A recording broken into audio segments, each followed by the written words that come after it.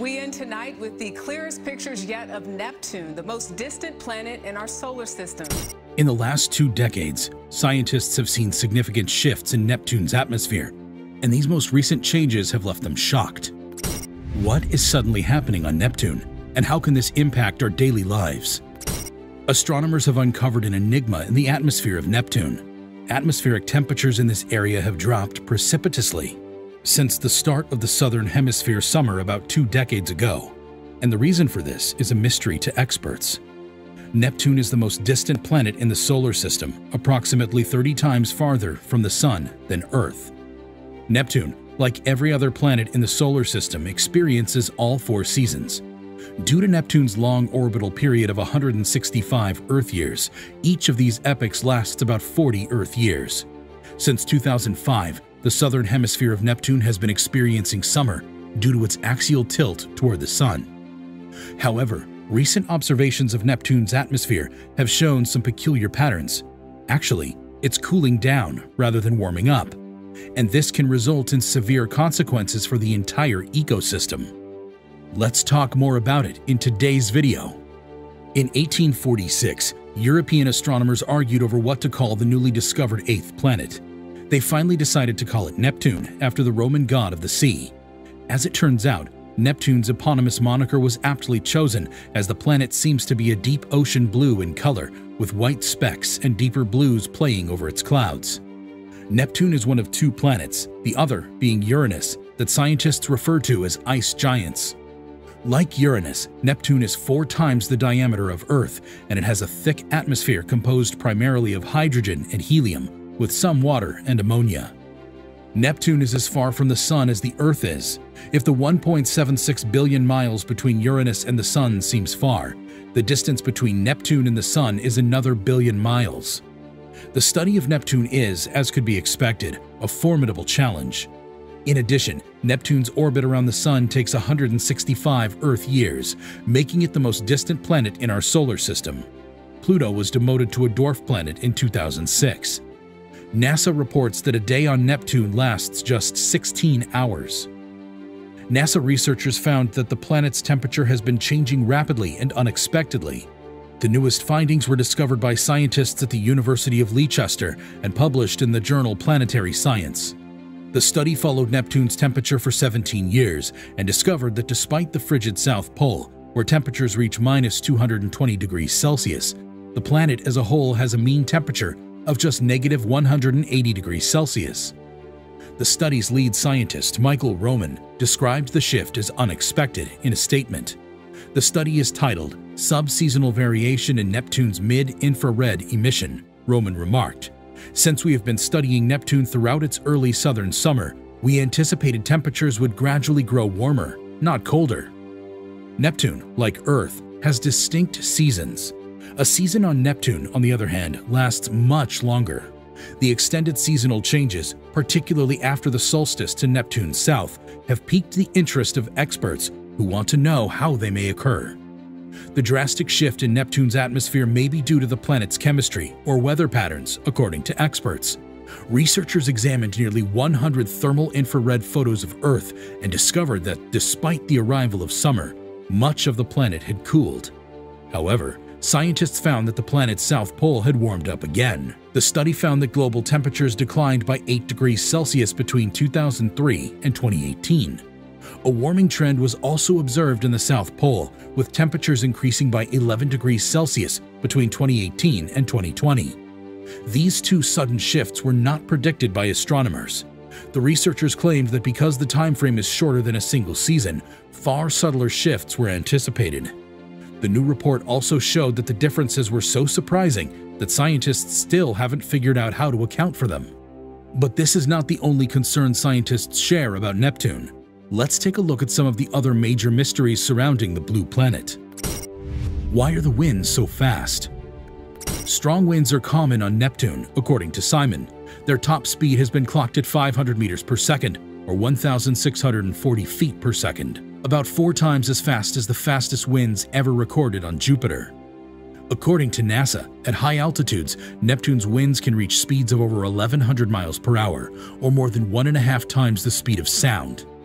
Additionally, Neptune's winds are currently flowing westward, anti-clockwise with respect to the planet's spin. According to studies published in Nature in 2013, the winds on Neptune and Uranus would likely blow in strata little more than 600 miles, or 1,000 kilometers thick.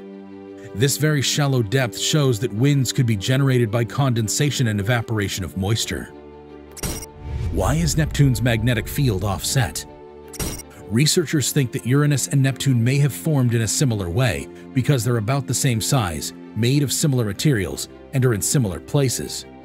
Uranus and Neptune are also different from Saturn and Jupiter because their magnetic fields aren't in the right place. If you put a magnet on top of one of these planets, it would not line up with the center. Since moving currents make magnetic fields, it is thought that all planets with magnetic fields like Earth have conductive material moving in their centers. But because Neptune's magnetic field is tilted 47 degrees from the planet's rotation, it's clear that rotation and magnetism are not always in sync. NASA wrote on a page about Neptune that because of this misalignment, Neptune's magnetosphere goes through wild changes each time it rotates. Why does it shed more heat than it gets? Like all other planets, Neptune gets heat from the sun, but there seems to be something fierce inside it that makes it give off more heat than it gets. Simon said that scientists want to know why Neptune makes so much heat, since this affects how the weather works on Earth. NASA officials said in a 2011 statement that the difference in temperature between Neptune's strong internal heat source and its cold cloud tops, which is about minus 260 degrees Fahrenheit, or negative 162 degrees Celsius, could cause instability in the atmosphere that leads to large-scale weather changes. In the 1990s, measurements from the European Space Agency's Infrared Space Observatory showed that the planet gives off heat at a temperature of minus 351 degrees Fahrenheit or negative 213 Celsius, which is about 25 degrees Fahrenheit or 45 Celsius warmer than it should be if it didn't have a heat source inside. What happened to the Great Dark Spot? The Great Red Spot is the most well-known thing about Jupiter. It's also the biggest storm in the solar system, and for reasons that are still not well understood, it has been getting smaller for decades. So, when Voyager 2 flew by Neptune in 1989, scientists were surprised to see that it also had a great dark spot. In 1995, when the new Hubble Space Telescope was put to use, it was turned toward Neptune and looked at in more detail. But by then, the place had mysteriously gone away. Scientists don't know for sure how it went away, but Simon said it could have gone away at the equator. Later that year, Hubble found what might be another dark spot, but it's hard to tell because Neptune is so far from Earth that photos of it aren't very clear. What is Neptune's interior made of? Astronomers can't see inside Neptune, so it's hard to know what it's made of on the inside. The Lunar and Planetary Institute made a model in 2003 that says the atmosphere is made up of hydrogen, methane, and helium.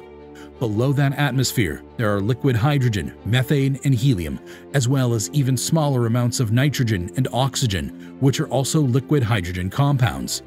If there is a core, it would be rocky and cold. Simon also said that current NASA spacecraft will have to take measurements of other planets to get a better idea of what Neptune's interior is made of. That's one of the main jobs of Juno, which got to Jupiter in July of this year. Also, the Cassini spacecraft will crash into Saturn in 2017. It will try to learn as much as it can about Saturn's atmosphere and interior before it breaks up. Bonus Bogler, a captured feisty moon? Triton is by far the largest of Neptune's 13 moons, and it is the only one that is big enough to be round. Triton's orbit is strange because it goes around the planet and other moons in the opposite direction. Also, the orbit is not in a plane around the equator like most satellites. Instead, it is at an angle. These characteristics show that Triton did not come from Neptune. Instead, the planet's gravity probably caught Triton, a passing icy and rocky body from the Kuiper Belt, a group of bodies that includes Pluto and is beyond Neptune's realm. Candace Hansen, a senior scientist at the Planetary Science Institute in Tucson, Arizona, said, "This capture hypothesis is the most popular idea." Hansen was there when Voyager 2 flew by Neptune and took the first pictures, including those of Triton, which showed geysers on its surface. Hansen said on the show Life's Little Mysteries, "We were shocked to see those active plumes." Triton has more mysteries than just how those plumes work. Its young surface doesn't have as many craters as you might think, which shows that geological activity erased early craters. The land on Triton is also interesting and different because it looks like a cantaloupe. Last but not least, astronomers have just discovered something new about Neptune. New Webb image captures clearest view of Neptune's rings in decades. With its breathtaking photographs of faraway galaxies and Earth's neighbors, the James Webb Space Telescope has wowed both astronomers and the general public. Now, Neptune's rings have been seen in their clearest form in more than 30 years, thanks to the $10 billion Deep Space Telescope. NASA said that the telescope took a picture of the ice giant Neptune as well as 7 of the planet's 14 known moons. In the picture, you can also see the thin band of dust around the planet. We haven't seen these faint dusty rings in 30 years, and this is the first time we've seen them in infrared, said Heidi Hamel, an expert on Neptune's system and an interdisciplinary scientist working on the Webb project. Methane in the atmosphere makes Neptune look blue most of the time, but pictures from Webb's infrared camera show that the planet is whiter. NASA says the thin lines of beautiful light around Neptune are high-altitude methane ice clouds reflecting sunlight. They can be seen in the new picture. Triton, which is one of Neptune's moons, can also be seen in the picture, but diffraction spikes in the image make it easy to think it is a faraway star. NASA says that the surface of Triton is covered with frozen condensed nitrogen, which reflects about 70% of the sun's rays. The image of the rings is the clearest since NASA's Voyager 2 flew by Neptune in 1989. Neptune is about 2.8 billion miles from Earth, which is more than 30 times the distance between Earth and the Sun. That pretty much wraps this video up, guys. Thanks for watching. So, what are your thoughts about the dramatic changes in the atmosphere of Neptune? Share with us in the comments below. Make sure you subscribe to this channel with a bell notification if you enjoy watching our content. We upload some awesome stuff here, which you will most certainly enjoy. Hit a like on this video and leave a comment below. See you guys in the next one.